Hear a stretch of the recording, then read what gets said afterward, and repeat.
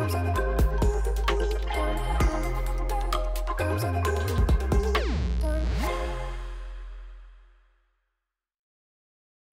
and welcome to The Professionals. I'm joined today by Dominic Ayres, an international senior client, marketing and strategy manager at Eversheds Sutherland. Dominic has just published his first book, How to Advance Your Career in Professional Services Marketing, and has kindly agreed to open the cover and tell the professionals a little bit about what readers can expect. So Dominic, welcome once again to The Professionals. Hi, Matt. It's good to be back on your show. I think it was a year ago we last spoke. So as you can see from the topic, I've been very busy over the last year. Absolutely, yeah. It always amazes me how anybody finds the time to write a book. Dominic, I wonder, maybe the first question is maybe give us a brief insight into what the book is about, a little introduction to the book. Sure. So I found throughout my career, there's good books in marketing, there's good books in career management, but there's not one that's really brought this together, particularly in the professional services industry. So the book titled, as you say, How to Advance Your Career in Professional Service Marketing is a practical guide. It's something that has tools, it has actual insights. It's not just my own thoughts and kind of career journey, but actually I've sought out kind of marketing directors, CMOs from around the world to share what's helped them in their career. What's working, what has helped them progress from, starting in the industry to, really thriving and then moving up into that top of, the top position, such as a CMO. If you're looking to become really intentional about your career, look at how you're advancing your career within the sector, then it's something that, you'd find really invaluable. I think it does sound a truly fantastic asset, and it's the sort of thing I wish was around 20 years ago when I was starting my career in the sector. Why do you think the book is needed now, Dominic?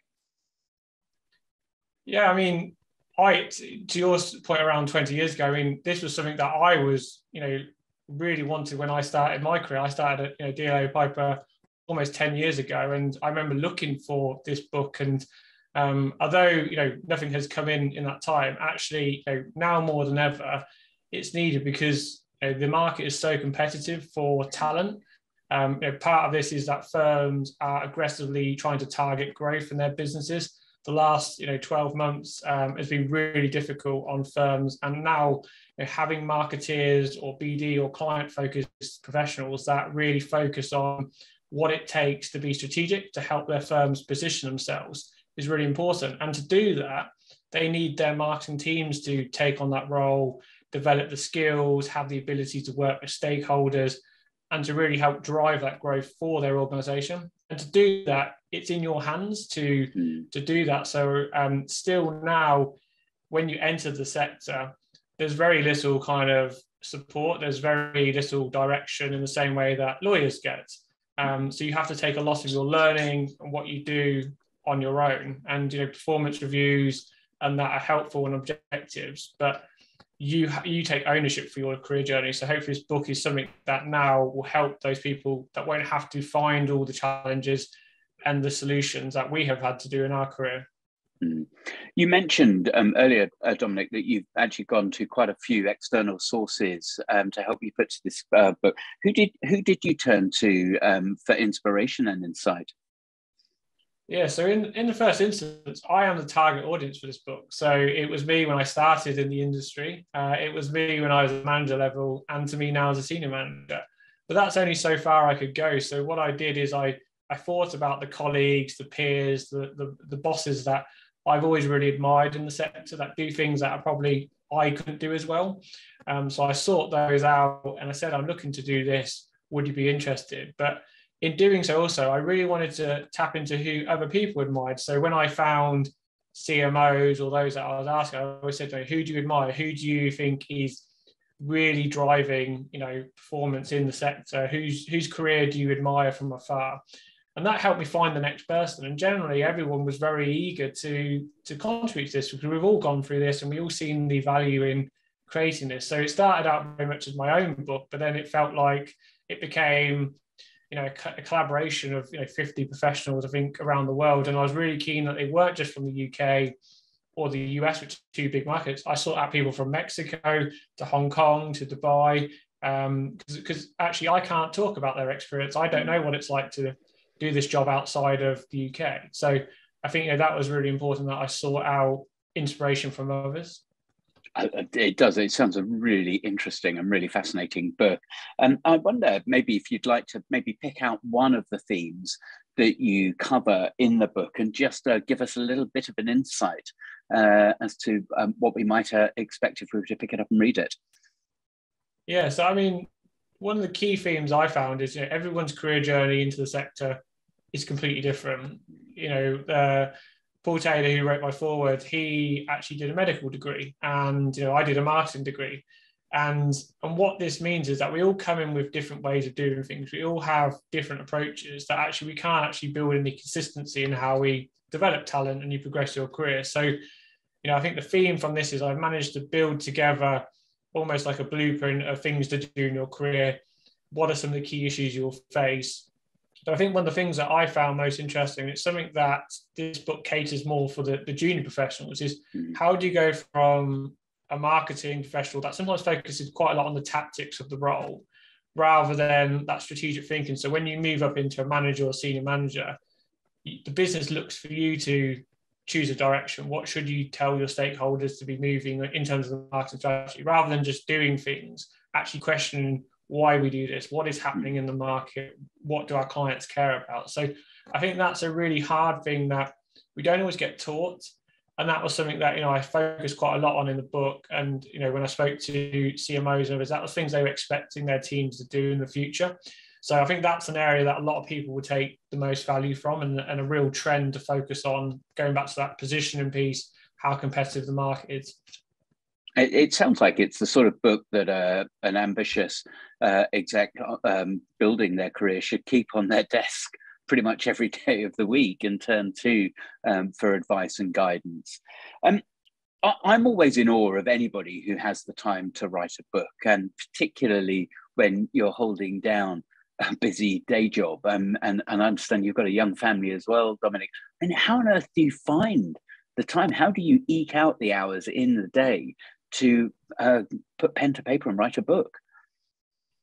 Yeah, well, I think it's a funny story that I didn't actually set out to write a book at the start of the year. I very much set out to build my brand within the industry. And part of that was writing a few articles for publications. And it wasn't until I did an event where I talked about proactive career management, actually got me thinking about the career and how I could help others. And before I knew it, I wrote an article, a few articles, a guide, and then it became a book. So I think, being able to just start something and kind of then build from there was really key. To your point, I've got 3 kids, and ironically, I ended up doing an MBA for 3 months alongside this book, which was a nightmare in terms of my time and personal life. But I would say, if there's something you really want to do and you're passionate about outside of work, whether it's a book or anything, you'll find time for it. You'll really, carve out the hours. People keep saying to me, have I watched all the latest TV shows on Disney Plus? I say I haven't watched anything probably in 6 months, because I think, I was really passionate about creating something that will help, me in the past and those of the future in the sector. That actually, it motivated me. It'd be 10 at night, 1 in the morning. I'll just do it. And I think like that's where you find that you've got a real passion project. Yeah. Is there any advice that you would give to anybody considering writing their own book? Yeah, I've definitely learned a lot. I mean, it's a whole niche in itself. From I've got a marketing degree, but the book marketing side, there's gospel on it. I mean, the 3 things I took most away from it is find a topic that you're passionate about. One that you have lots of knowledge in, and also that is very niche, because it helps you that you don't have to do lots of research. What the target audience probably wants. And it goes back to that thing, is you're motivated, you're energized to write it. It's a bit like starting new habits as we enter the new year, things like fitness habits. A lot of people do things they don't want to enjoy. And writing a book can be like that if you're not picking the right topic to focus on. I think, little and often.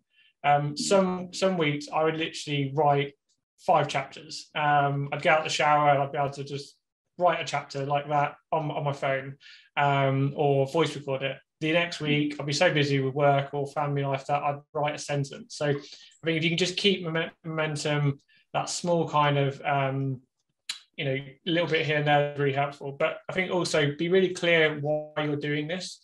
So I wrote this book to help those in the industry and help professionals. I'll never make $1 million on this book like Malcolm Gladwell or Seth Godin. And as my marketing colleagues keep pointing out, I've priced it at £1, part that everyone has access to it, rather than making lots of money on this. So, and there'll be those that will be listening to this that will want to write a book for revenue, their brand, or maybe they run a consulting business and actually it will help them, create opportunities. So I think, it's really important, why are you doing this? What could it lead to for you? So like I said, I think, I was really clear that I want to self-publish this. I want to have control. I want to be able to offer it for £1 for people. So if you know all that, then it really helps come through. And I think that's why I was able to create it in quite a short period of time. I probably started in the summer last year. So, 6 months probably through to completion. Is it quite easy to self-publish a book? Is it something that anybody could do? If I can do it, honestly, I hopefully this is an impetus for anyone that has had imposter syndrome or not thought about this. There's so many guides and great content out there. Ironically, I've spoken to 2 people in the sector, one in legal tech this week, and one that is a consultant to managing directors, managing partners of law firms. And they're thinking about books, and I shared, some of the resources and how to do it. And I think now they're quite confident that they can start their project. So I think, like anything, if you do the research, you seek to understand it, then you'll be able to achieve it.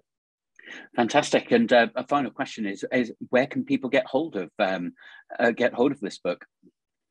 Sure. So as I've self-published it, I'm using Amazon as a platform. So it's available to pre-order in Kindle format now for 99p, as I've mentioned already. But from the 24th of January is the official launch date. So that's when there's also going to be a paperback available. I've actually got the sample size here. So that's kind of what the book looks like. Fantastic. Dominic, marketer and author, thank you ever so much for joining the professionals. It's really appreciated. Thanks for having me, Matt. Always a pleasure.